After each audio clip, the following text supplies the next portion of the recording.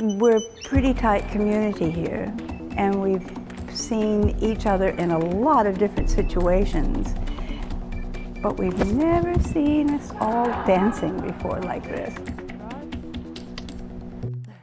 The Porongurups in the background, it really does give you a lot more energy. So we've been practicing a lot in the hall, and there's a real marked difference between, I think all of the dancers can feel it when we're practicing in the hall, then when we get out here, there's just, it really charges us.